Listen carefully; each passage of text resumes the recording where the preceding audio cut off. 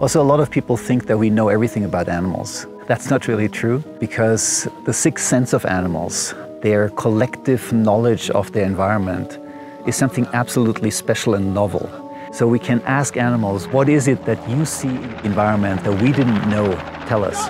And that's very new. Something that all the old great cultures did. The Incas, the Mayas, the American Indians, they all had their special animals, but they only had them locally.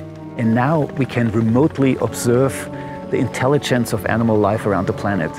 And that's amazing and really, really special. Well done. So I got the opportunity to follow this amazing group of researchers around using animal trackers to help unlock the secret life of animals. So let me start where it started for me, and that is in Namibia. This is Namibia. It's on the southwestern coast of Africa. It takes a long time to get there, and when I landed in Windhoek, which is the capital, got in a car, the local driver took me out into the bush. And I will admit, Namibia is different than other African countries I've been to because I didn't see any civilization for the hour-plus ride to the elephant lodge. Well, we're here in Namibia because this is a place where nature is still in pretty good shape. The large mammals are there, the farmers are protecting the animals, they're using them as well. But it's this fine interplay that still works. But into the future, as human population increases, as problems arise with climate change, we want to help them to protect the animals better, but we also want to learn more about the animals because we know that they can tell us much more than we ever expected in the past. This is also where I met up with Martin, the director of the Max Planck Institute.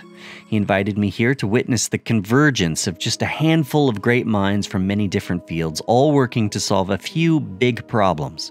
We have the space agency here, which is really important for the link, an applied science organization that does the on-the-ground work and interactions of animals with humans, technology people here, and we have the basic biologists that really want to know about the biology, the very basic biology of an animal. The veterinarians are included because they know best if an animal is diseased, if it is stressed. So all of that information combined is really what makes this dream team of people. It rarely happens because you hardly ever have these combinations of skills that are needed to really solve a problem. But we have that problem and we're losing animals. We want to learn from animals, and for that you just need a combination of skills. I met everyone here for the first time in the desert scrub, except Martin, who I met in 2007 when I was living at a remote research facility in Panama. He came in briefly to put a few tags on orchid bees. And that's when I saw his passion. He uses technology to understand animals. And as I discovered, his passion goes back to when he grew up. Well, for me personally, this is a dream come true because, I grew up with cows on a farm.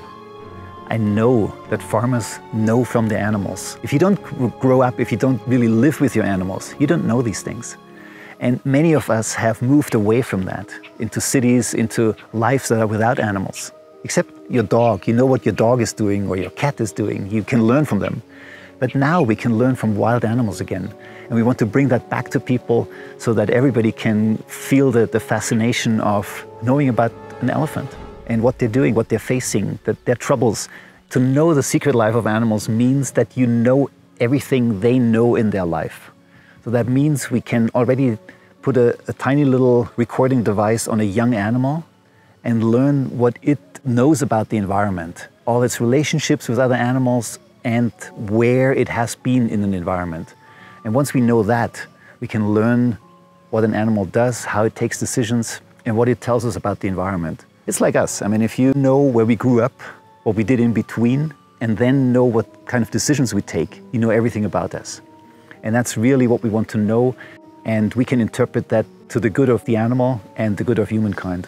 This is one reason that they've created ICARUS. ICARUS is a system that allows us to have very small electronic devices, little cell phones in principle, that record what an animal is doing and sends it through a satellite, in this case the space station, to us on the ground.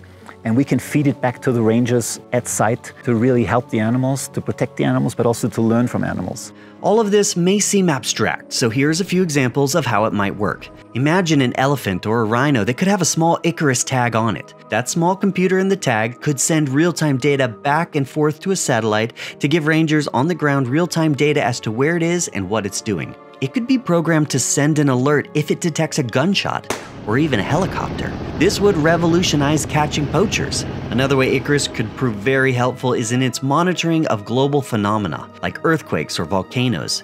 There's some evidence that animals may know when an earthquake is going to happen before we do. So if enough animals were tagged, we might be able to figure out what's going on by simply tapping into this animal sixth sense. Also, many animals we know very little about. These tags could show us exactly how and where they migrate. It's basic natural history information, but by getting enough tags on animals and by tracking where they go, we may be able to detect increased populations of things like desert locusts, aka the biblical plague. It could also help us pinpoint disease outbreaks before they become an even bigger problem.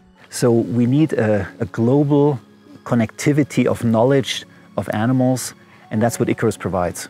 Now we have the theory and the data to prove that this is really working, and we can use that knowledge, and that's fantastic. Well done.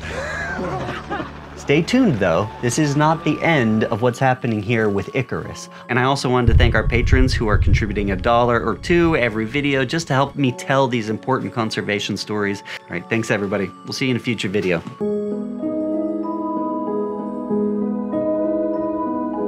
Thank you.